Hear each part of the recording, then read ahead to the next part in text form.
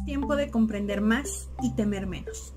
Soy Liliana Toledo Rivera, egresada de la carrera de Ingeniería en Comunicaciones y Electrónica del Centro Universitario de Ciencias Exactas e Ingenierías de la Universidad de Guadalajara.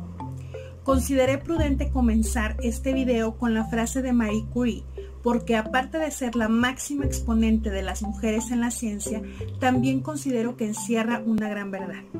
Todavía existen personas que le temen a estudiar una carrera STEAM, que es el acrónimo en inglés de Ciencia, Tecnología, Ingeniería y Matemáticas, por considerar que es difícil de estudiar.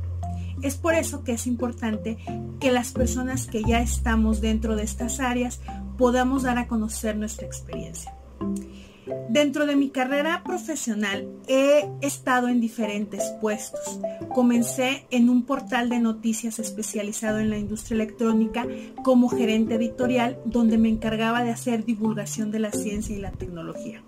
También fui ingeniera de ventas de campo en una empresa que trabaja con las actuales empresas de diseño que se dedican a desarrollar productos electrónicos.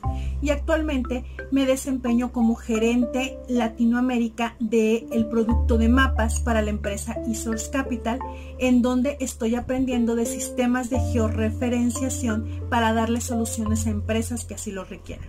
Pero aparte de eso, pues hacemos soluciones en la nube. Lo interesante de las STEAM es que puedes migrar dentro de las mismas verticales porque ya tienes la base de la ciencia y la tecnología.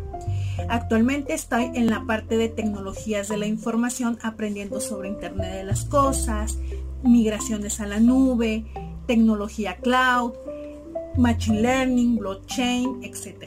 Y es muy interesante.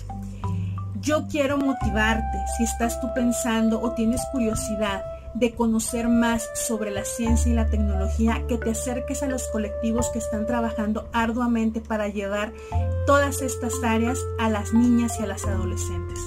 Si tú también ya estás dentro del ejercicio profesional, te invito también a crecer y a hacer colectividad para romper techos de cristal.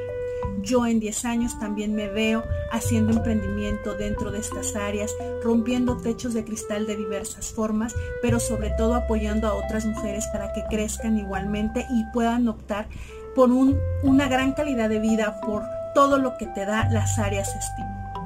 Quiero invitarte a que sigas redes sociales de este colectivo y que puedas seguir divulgando la ciencia y la tecnología, que puedas incursionar en ella y que trabajemos juntos por más mujeres en la ciencia. Es hora de hackear estereotipos.